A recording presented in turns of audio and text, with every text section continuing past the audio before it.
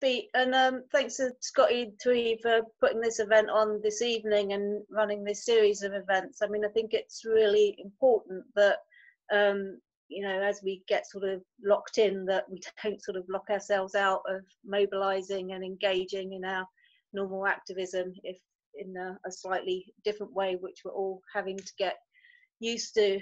I think that the first thing that has to be said is absolutely is a solidarity from my union to all the frontline workers that are currently, one, very clearly dealing with the COVID crisis with the healthcare and social care system, but many others. And I think it's always a slightly bit of a problem once you start getting into lists, because you're inevitably going to miss somebody off who's very important. But I think for my union, Public and Commercial Services Union, we have got members working away very hard in HMRC, which is Revenue and Customs, for those who may not be familiar, and Department for Work and Pensions, dealing with the very excessive demand for universal credit at the moment, and they are going into offices and having to deal with the number of personal protection issues like everybody else.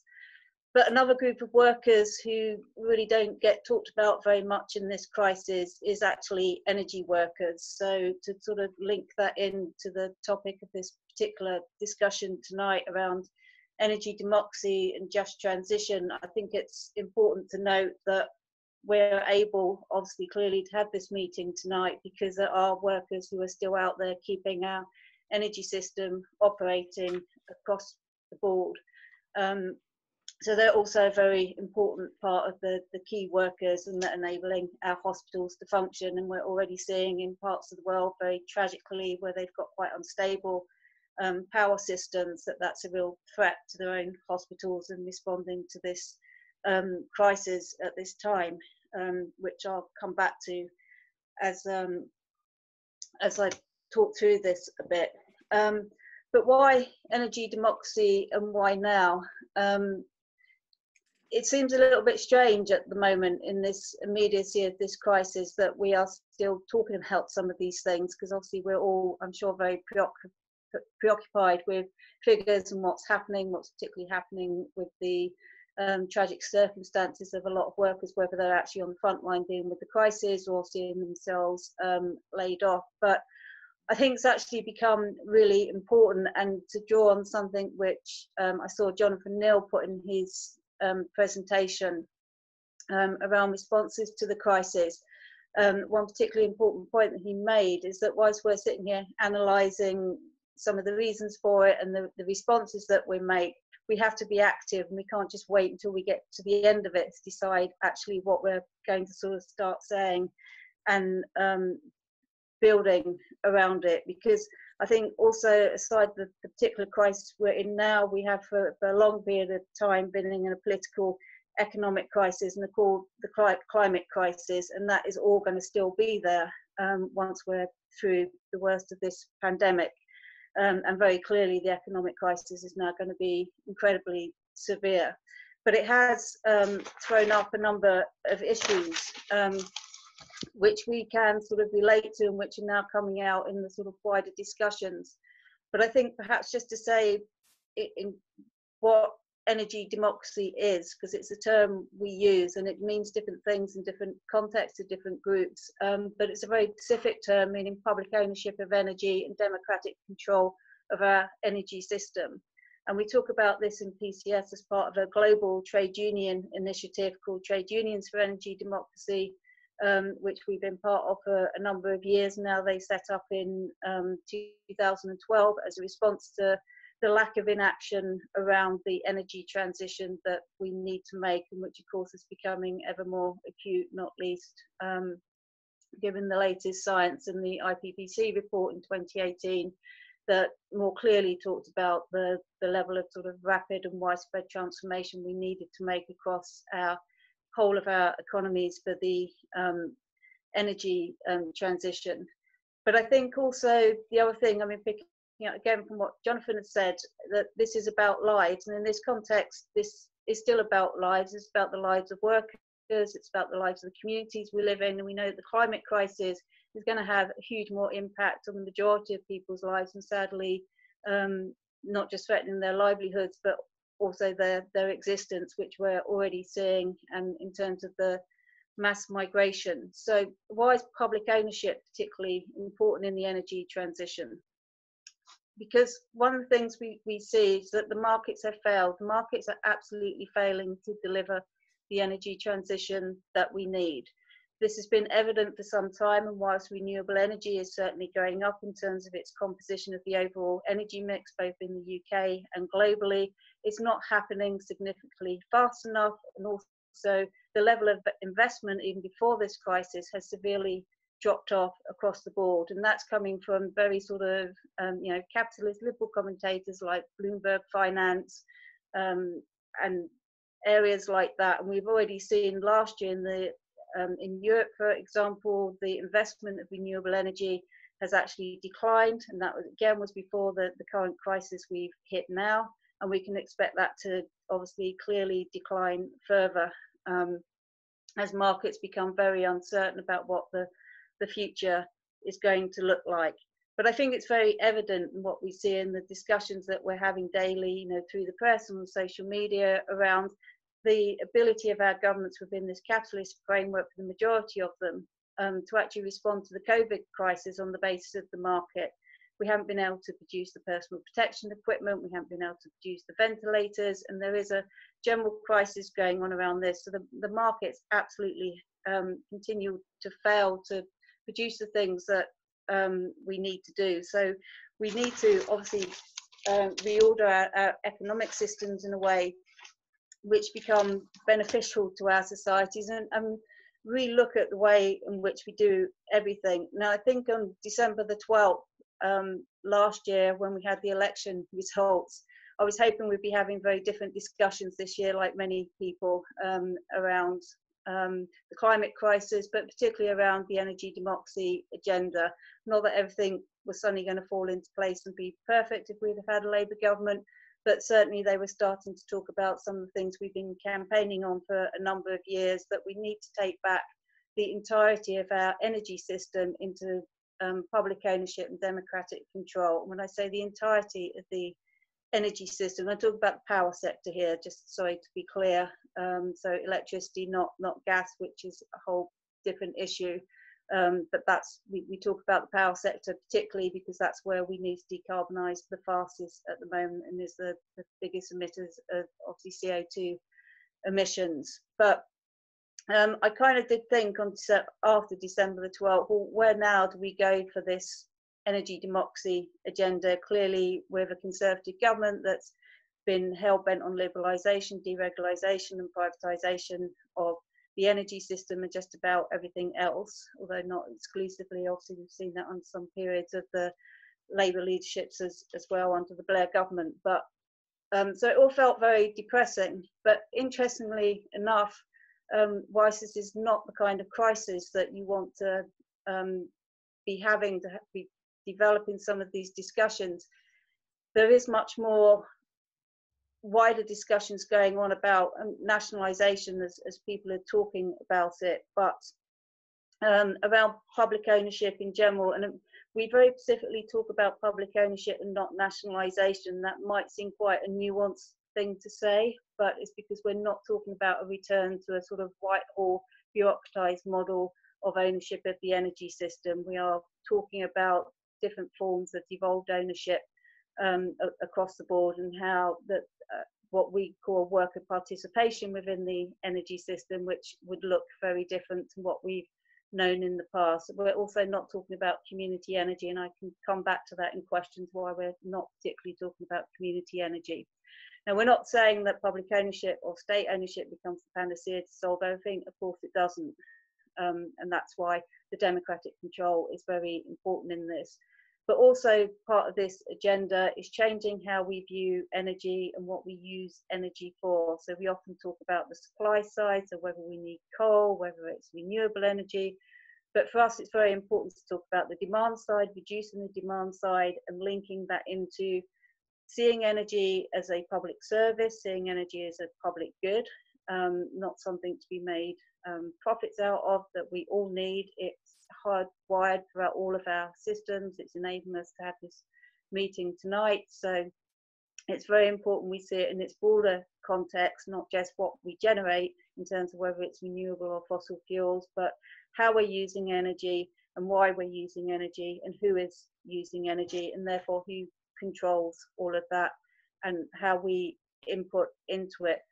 So therefore, once we start talking about that, it also addresses issues of fuel poverty and energy poverty. Energy poverty is different to fuel poverty. Energy poverty is your general access to energy, which in large parts of the world, around half of the world's population, do not have access to energy. Whereas obviously in the UK context, we talk more about fuel poverty as people's ability to actually be able to afford to pay for their energy bills. As I said, we talk about it as a system. So it's from generation to transmission to distribution to supply. And that's very important. And again, the Labour Party weren't talking about public ownership of the overall energy system when they were having those discussions, although the main focus was on transmission and distribution, and they did bring supply into it. I've mentioned about energy being part of a public good, a public service. And it's about also about how we see energy across the whole of the economy. So it's about having a whole economy approach to energy. So it's not just about running the electricity for our homes, it's about how we design our cities. One thing, again, we've seen in this current crisis, there's actually been a drop-off in demand for electricity because we've all changed the way that we're currently living and working. So those sort of peaks in demand in the morning and industrial demand has all dropped off. I mean, clearly that is likely to change if we just all return to business as usual, although I'm not suggesting we'd all want to stay sort of locked up in our homes clearly and working from home in the way in which we have been for the past few weeks. But just that drop off also around our transport systems. So given that if we talk about electric vehicles and electric cars, I think that puts somewhere around 20% more energy demand on the overall capacities that we already have. And then if you build onto that also things around electric heating as well. So the other thing about public ownership, which we've not really talked about very much, is actually around the human rights side. Even with renewable energy, obviously we have to source lots of earth minerals from parts of the world where there's already large human rights violations around the extractivist economy, and that continues to happen. But we see human rights violations here off our own shores in the UK, and some of you may be familiar with the concerns that the RMT offshore workers side of the union have raised with the use of foreign labour, which is not EU migrants, but is a lot of it's from labour from Asia and Africa, which are paid under, they're brought in under visa waivers and paid below national pay rates. So it's a complete exploitation of offshore labour in the offshore wind energy sector, and a lot of these issues are starting to be brought to the fore quite more readily now than what they have been for a long time, which is really important. But I mean, the big thing though, so coming back to what I was saying at the beginning, is that given the need to rapidly decarbonise our economies, we know that the private sector isn't doing this. The privatised model isn't working in terms of what we need to achieve in the energy transition overall. And it's only at a national level of coordination that we believe that we'll be able to make the transformations that we need to make very quickly. And obviously now we're talking about by the end of this decade, by 2030, to get to zero carbon emissions. And only the government has the ability to coordinate and do that. But we're not saying that, again, that it should be done under the previous models of nationalisation that we've understood, but in a very different formulation of that. And the other critical thing for us, clearly, and as being a trade union, is that we also think it's the only way which we will facilitate a proper just transition for workers in the sector and across the whole economy, and link it between looking about what we need to do from everything. So it's not, for us, the just transition isn't just about an energy transition. It is about what happens in construction. It is about what happens in transport. It is about what happens across the whole of our public services as well, which is a very important point to it. Now, a few weeks ago, we wouldn't have believed that we could be seeing some of the changes that we are seeing now and things that are being done very, very rapidly. We've always been told, and this has been very much at the heart of a lot of trade union discussions, so whilst the broad principle of energy democracy is supported across the trade union movement in the UK, the principles about how we get there and the arguments about fossil fuels and renewables still actually pertain, that we don't have a consensus on that across the trade union movement, and obviously particularly with those unions that are more vested in those members directly in the energy sector. But we have seen a lot of strange things happening in the past couple of weeks in terms of government responses, and actually how even private corporations are responding to some of the challenges that have been faced. And in the energy networks, for example, they have had, I mean, they always have contingency planning for blackouts and stuff like this, but they met quite early in March to talk about the COVID crisis and how they would obviously keep the energy system operating. So in terms of the transmission and distribution networks particularly, and one thing they're talking about is retraining of workers. They're talking about sharing of engineers across different networks. So they're actually talking about and recognising that they are in natural monopolies. And that's another important reason for us why energy particularly we think should be under public ownership. It is a natural monopoly. It could be disagreed in terms of the generation side, but particularly around the transmission and distribution side. There is only one grid. There is obviously, there are the networks that come off of that into the distribution side, but they are again natural monopolies, and therefore we could better coordinate across all of this if we had one single energy public owned company, if you like, but overall under public ownership.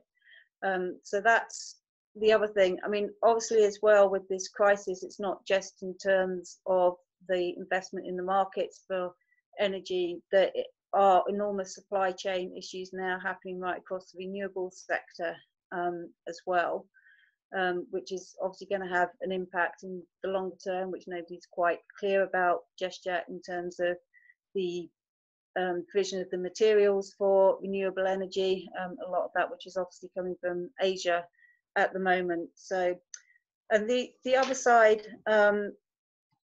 to talk about the just transition side, particularly, and why we have the link between that. I think it's very important, obviously, for the trade unions working specifically in the energy sector, mainly in Unite and GMB and Unison to some extent. It's very clearly for them to decide and have those conversations with their workers about what a just transition looked like, and they have produced documents around that.